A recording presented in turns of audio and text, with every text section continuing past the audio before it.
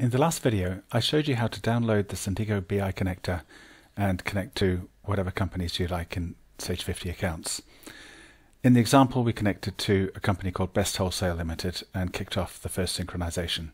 The first time you log in, you may need to reselect this company to make sure that the data appears in the dashboard.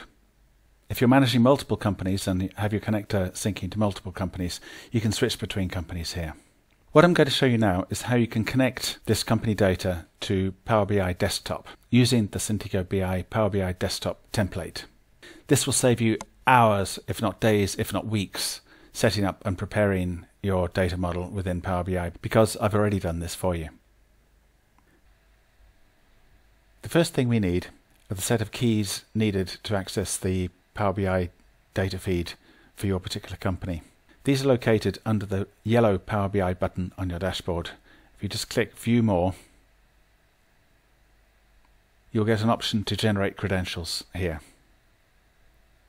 And this shows the endpoint, the URL for the data feed, together with the unique username and password for your company's data set. If you've connected multiple companies, you will have a different username and password for each company data set, so you can analyze them separately within Power BI. Now, if I open the Power BI Desktop template file,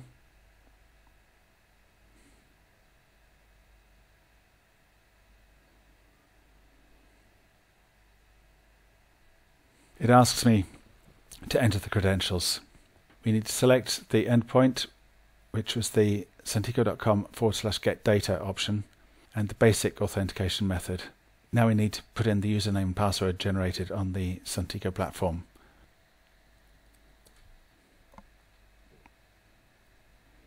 And copy this.